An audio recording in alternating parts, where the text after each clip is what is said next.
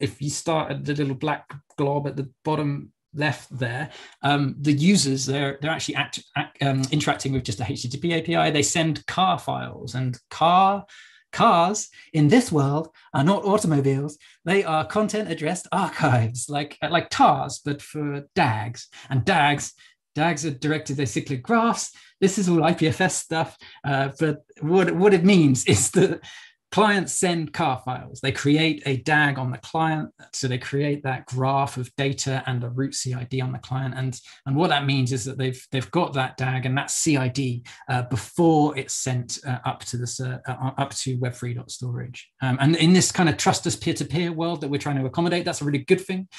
It means you can do other stuff with the CID whilst that data is uploading. So you might want to store that in like your app database somewhere whilst a big upload's happening. Or in the case of like NFTs, you might want to mint an NFT on the Ethereum chain using that CID and linking the token URI to that CID. So that's why that's useful.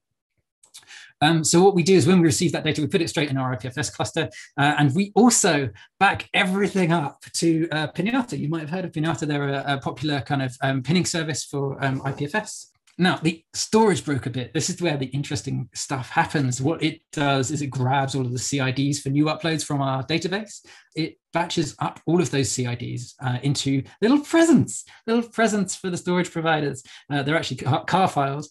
And then the storage providers come along and say, have you got a deal for me? And then the broker service will be like, yeah, here's the deal. Then they'll take it and they'll do an offline deal. And then it will be stored on Filecoin wrap.